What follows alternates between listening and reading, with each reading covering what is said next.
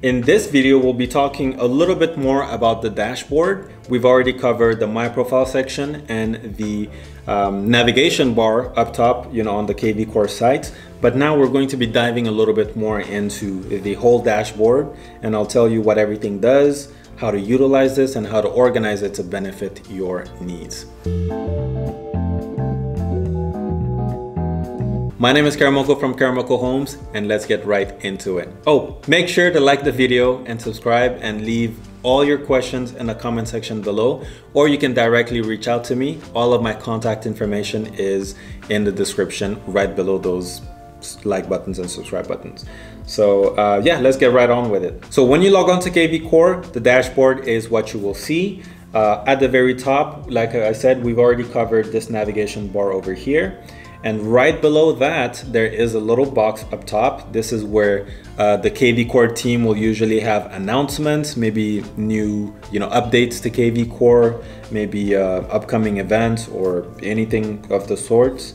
And on the right-hand side, just a tiny bit, you will have two buttons right here. You have a link to download the mobile app. Because KvCORE also does have a mobile app you can download on the phone, which we'll cover in another video at some point. But you can click here to get that downloaded, and everything you do on the desktop version will also be synced with the mobile version, which is pretty cool. If you have any questions about the mobile app before I actually release the video, feel free to reach out to me and we can talk about that, okay? Again, all my contact info is in the description. And if we scroll down just a little bit, we have three different boxes here. We have today's objectives, we have the playbook section, and we have the KvCORE training section. Okay, so the today's objective section here is gonna have three buttons as of the recording of this video. There's a build your pipeline, the get seller leads, and how to win with the marketplace. So the build your pipeline button will take you to the lead engine tab that you see here, which we'll get to a little bit later on, so I don't want to get too much into it. But this will basically help you create landing pages, squeeze pages, basically help you get leads into KvCORE, get their information, and start marketing to those people to build your pipeline. The other two buttons down here are links to basically selling you extra things, maybe getting seller leads through social media ads, Facebook and Instagram, that the KvCORE team will manage for you. And you also have a link to the marketplace where you can purchase additional features, plugins, add-ons, or upgrades for KvCORE.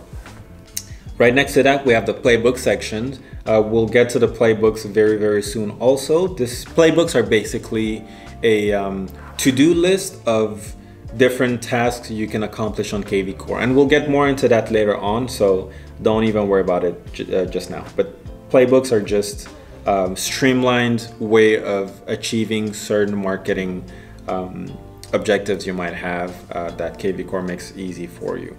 And then last but not least, we have the KvCORE training box right here. So all of these are quick links to courses or Q&A pages, or webinars that the KvCORE team offers. So if you want to tune into those, you can, or if you want to keep watching these videos and you want to directly reach out to me, I can also help you out in any way that I can, but you do have those resources here as well. Okay, and now if we scroll down just a tiny bit, this is the meat and potatoes of the dashboard. Think of the dashboard as your newspaper. It'll tell you everything that's been going on, when things happen, what leads are doing what actions, how many people are visiting your website, how many new emails you got. It basically just shows you the current events of your CRM. So if you notice here, there's plenty of different tabs here. There's an activity tab, which is what I'm looking at right now. This will show me by default all the activity that's been going on. Yes, so this will show you all the activity that's been going on. So just, for example's sake, we have a new lead here that I generated through an open house 4 hours ago. So that'll show me this box here. And it will also tell me when people view listings on my website. Looks like my friend Colin here viewed this property. Monica also viewed a listing. And Marcella also just got a market report of torrents, which is pretty cool. So I can see everything that's going on with all of my leads here. And if we go to the calls tab over here, this will show me all of the calls that I have to do. So if I scheduled any calls ahead of time, or if I assigned a campaign to some of my leads in which a call was scheduled, it will show me that here so that, you know, I can go ahead and make those calls. Okay, it'll tell me, you know, how many past due calls, upcoming calls, or which ones are due today. I can snooze them, or I can delete these tasks. And I also have a task section, you know, so looks like I need to send a text or email with properties in Nick's area. So that is a task that I need to do. I can see all my tasks, the past due tasks or upcoming tasks. Also, there's a calendar section. So this right here will show me basically all of the events I have on my calendar. So in, I think 2 videos ago, I showed you guys how to link your Google Calendar to KvCORE. So by doing so, you'll be able to see everything that's on your calendar right here, which is pretty cool. And then last but not least, we have the My Business tab. This is all janky. This is not accurate information. I always upload fake contacts into my KvCORE. So this is absolutely not accurate. However, this is supposed to show you how many total contacts you have, how many are in the sphere or prospects status, how many are new leads, active leads, clients, under contract, and closed. So this will kind of show you an overview of where everyone kind of stands in your database. So if we go back to the activity tab right here, you can also filter through all of your different activities.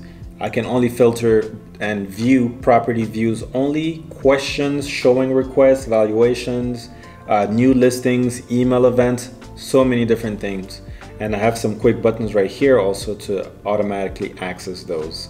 So there you have it. That is pretty much the full overview of the dashboard section of KvCORE. If you have any questions whatsoever on anything we did or covered, make sure to leave them in the comment section below. Don't forget to like the video and subscribe to the channel for more, and I will see you in the next episode. Bye-bye.